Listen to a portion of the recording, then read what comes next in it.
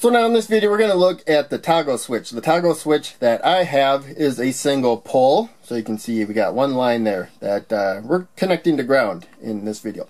But it has a double throw. So single pole, double throw, that's the type of switch we're using here. You'll usually see that abbreviated as SPDT. There's also double pole, double throw, DP, DT, all kinds of other versions. But this is what we got here. Single pole, double throw. So what it does is it takes that common terminal and it either connects to one of the other terminals or the other terminal. One or the other, I should say. So in this case, that LED will be on because we have a current path there from the positive supply to ground when the switch is closed in that position.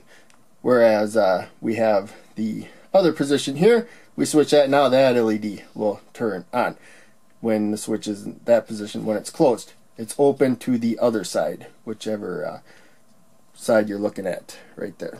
That is closed. So in any case, I have one from a kit I got a long time ago. So the middle terminal there is the common terminal. Usually you call them, and sometimes there's a C there or something. This one doesn't have that, but that's usually common, and I don't know what those other two poles might be labeled at. We'll probably look at that in another video. But there you can see we got the LED down there is lit up. Positive supply coming to the LED.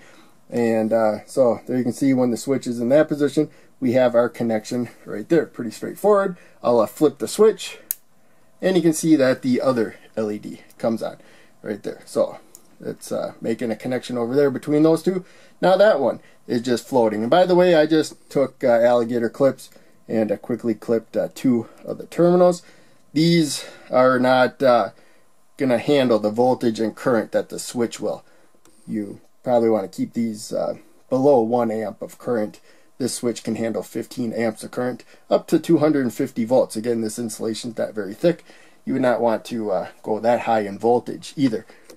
Plus there's exposed metal. And of course, if you had a high voltage with this, you would have this in a box or something with plastic, giving you a big space right there. But in any case, we're not going to worry about that anymore. We're just doing a demo of a low power circuit. So I wrote down here that these switches, they're either break before make or make before break. One of those two states.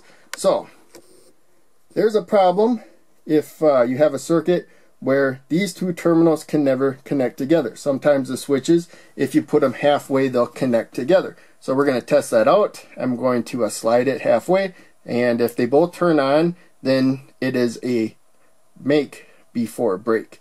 It makes connection to one before it breaks to the other. So it will make a connection to both of them. Here you can see both of the LEDs are off. So it's a break. It's broke, or it was broke before it went to the other LED, but it went so fast you might not be able to tell. So I'm going to put it the other way, and you can see that it breaks the one connection before it makes the other right there. Hopefully you could see that. So in any case, this is my short video series. I'm surprised this video was actually as long as it was. I hope you enjoyed. Make sure you check out one of the other videos I'm posting on the screen, and check out the links down below. They all help out a lot. I'll see you in the next video.